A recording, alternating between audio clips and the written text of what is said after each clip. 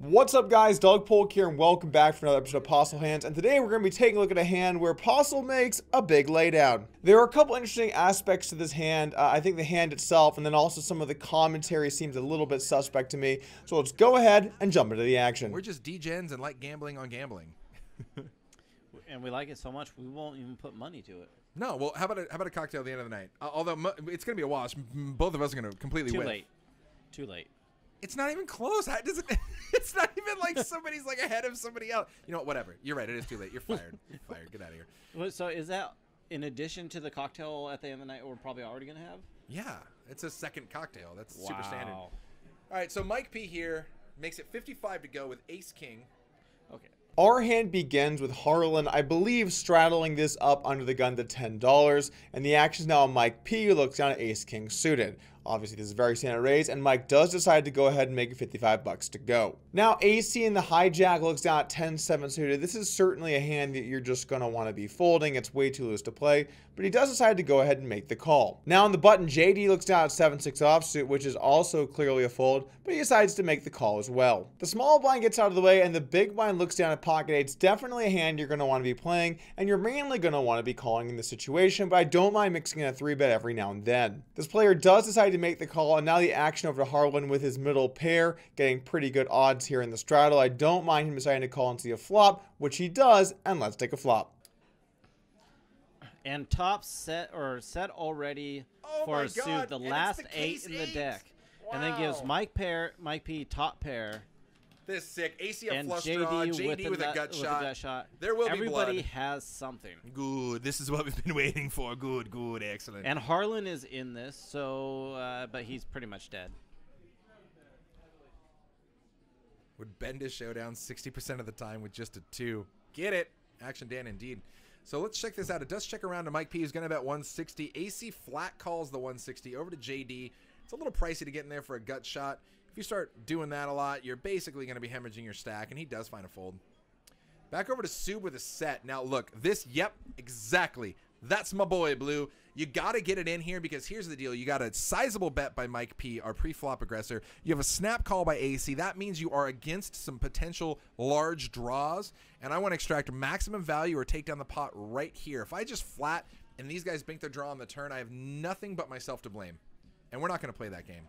So Sub does find a ship here. Elabrella in the house. Much love, girl. And then over to Mike P, like, what the F?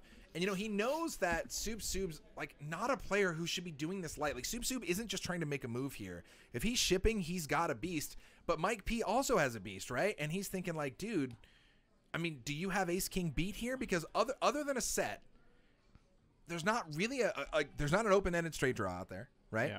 Mike's gonna fold. I mean, yeah, he is. I mean, the problem is like, and I can't put my opponent on calling me pre with King 8, King 4. And he folds. Yeah, And I AC's mean, gonna call. Whoop whoop for Sub. the 16th Street Crusher. Well played, Brad. Well played. Sacramentans would understand that joke. And now over to AC, who's just like, why you do this? And the The flop comes King 8-4, so a lot of players flop a piece here. We've got Mike P with top pair, top kicker. Pocket eights moves in the lead with middle set. We've got a flush draw here for AC. We've got a gutter ball with the 7-6, and Harlan has middle pair. This is actually as much of an action flop as you can really get. The action checks to Mike P, who bets his ace king on the flop. Definitely the standard play here to be betting your top pair, top kicker for value, and he decides to go 160, which is a reasonable sized bet here for the pot. It's also sort of important for us to note the stack sizes here at play. Of course, we have a $10 straddle, so effectively $1,000 would be 100 big blinds. We see that most of the players here are on between 2,000 and 4,000, and pocket eight is by far the smallest stack, with just 800 bucks behind. After Mike decides to bet, 10-7 suited now is a bit of an interesting spot. I don't mind mainly calling, but mixing in some raises, and you definitely want to be bluffing with these hands from time to time. You can certainly have hands like pocket eights and pocket fours, so you do get to bluff here sometimes as well. You can't go too crazy because that's not many hands for value, but you can definitely have a raising range that will also put some players behind some tough situations. It is important to note, though, that Mike's range should be fairly strong when he bets the flop into 4 other players, even though it's a pretty good board for the pre-flop raiser to be betting, especially when he goes this size on the flop. It's not going to be a very good opportunity opportunity for Mike to bluff. So in this situation, you should be a little bit more careful than in maybe some other spots. After AC decides to fold, 7-6 also now has a bit of a tough spot here. He does have a gutter ball to the nuts, but there's a flush draw, so he only has 3 actually pure outs to the nuts. And especially given that he doesn't close the action, I like a disciplined laydown here, which he decides to make. Really could have just made that disciplined laydown pre-flop, though. Would have been a bit better. Anyway, middle pair has a fairly easy fold here, and now the action's back over to Mike. And this is a situation that's a little bit complex. There is another player behind that does have $2,000. It's a bit deeper. But at the end of the day, it's just simply too likely that the player who called this pre-flop is going to have some kind of draw. If this player does have a flush draw, he's incentivized to jam to try and win a fairly substantial pot and also eliminate opponents. So this is a situation where with top pair, top kicker, even though you might not be the most happy and every now and then you will be toast, you're still going to probably have to make the call. There are maybe some games with some very nitty players that you could consider a fold. It would be a very tight one indeed, but maybe with some extensive history that's possible. But it's certainly not the standard play, and so this hand I think is maybe a little less suspicious than some other ones, but still shows that Mike has the ability to make a really good read. But the reason I'm showing you this hand is what Mike does now combined with some of the commentary. So for starters, when this guy goes all in, let's see what Mike does. He does the classic hat bend slash tilt down look at his crotch. In fact, Mike really likes that move.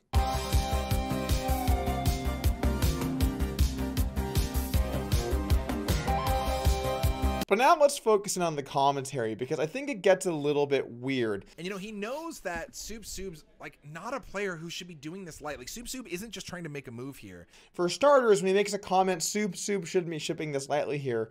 Why exactly is that? The pot is huge and the guy doesn't have a massive stack. He should absolutely be looking to get it in at least somewhat light here. It's even possible he thinks his top pair might be good enough to go with that. He can also, of course, have some flush draws. Then this guy chirps in from the side. Oh, he's going to fold. Right? Yeah.